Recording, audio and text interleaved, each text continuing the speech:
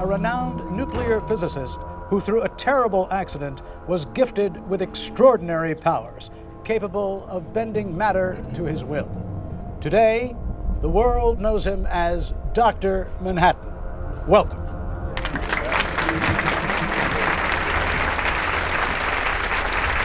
Thank you. Ms. Black, you have the first question.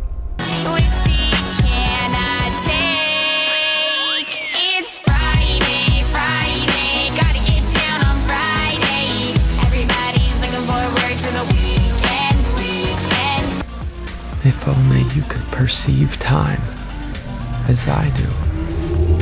Please let me show you. Tomorrow is Saturday and Sunday comes afterwards. I don't want this weekend to end. R.B. Rebecca. Your mind goes to dark places and you wonder why I keep the worst from you.